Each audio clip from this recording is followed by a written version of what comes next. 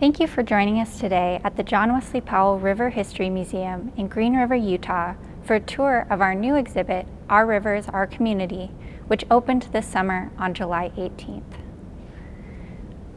This exhibit was inspired by the Smithsonian traveling exhibit, Waterways, and is part of the Museum on Main Street program that we're participating in this year in partnership with Utah Humanities.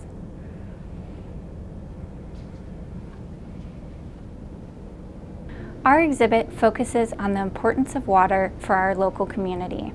One of our main goals for this project was to tell a more holistic story of water in our region by including more local history and Native American history than we currently have in our permanent exhibitions. This first section highlights the importance of rivers in the West, where water is very scarce. We've used artifacts to highlight some of the ways that Fremont and Ute peoples used water in our region. We chose these artifacts because they all have a local connection. These baskets are on loan from the Bureau of Land Management, but they were actually found by some local school kids nearby several years ago. The other artifacts are from Range Creek, which is located in the Book Cliffs north of Green River, and they are on loan from the Wilcox family, who live part of the year in town.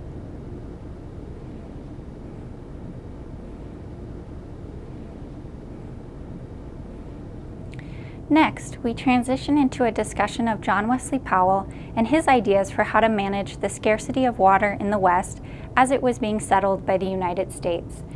This section debunks some of the common myths about Powell, his motivations, and his legacy. We also have a map created by Powell in 1891. Powell was a government scientist, and instead of the boxy states we have today, he thought the West should be organized around watersheds, which is what the different colors represent. He also proposed strict limitations on how water could be used within those watersheds. His plan was rejected, and the US government pretty much did the opposite of what he suggested. And Powell actually ended up predicting a lot of the water problems we're dealing with in the West today. I wanted to point out these circular reflection labels that we have sprinkled throughout the exhibit. These ask visitors a question and have them dig a little deeper and think about their personal connection to water. For example, this one asks them to find Green River on the map and think about who they share a watershed with in their own community. Next, we'll talk about local history. The river creates both challenges and opportunities for building a community. The area around Green River has been an important river crossing for hundreds and probably thousands of years. Here we feature some of the different river crossings during the historic period.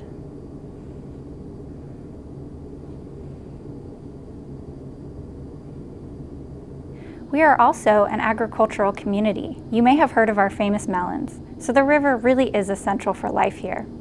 This section talks about the tremendous amount of work it took over many decades to create the dam and canals that we still rely on for irrigation today. These nails, donated by Dale Gray, come from our local Tisher Dam during a recent rehabilitation project. This slip scraper, on loan from Jackie and Randy Nelson, was likely used for farming and in the dam's original construction over 100 years ago. We wanted to connect the local history to some contemporary water issues, so we featured these archival photos of water delivery in Green River before we had a running water system, with this recent photo of water delivery on the Navajo Nation. Water access is still a huge problem in our country today, and this disproportionately affects Native Americans and people of color. We use another reflection label here to get visitors to think about the privilege of running water in their own life. Next, we have this fun section about the Friendship Cruise. This was a much beloved annual event that used to draw hundreds of boaters to town for races and a river float between Green River and Moab. The reason we included this event in our exhibition is because recreation on the river is one of the most common ways that people develop a personal connection to water. We also talk about how some river runners have extended their love of the river into environmental advocacy efforts in our area. Here, we zoom out and focus on the Green River as part of the wider Colorado River watershed. we have some information about what watersheds are and how communities today are affected both upstream and downstream by sharing a watershed.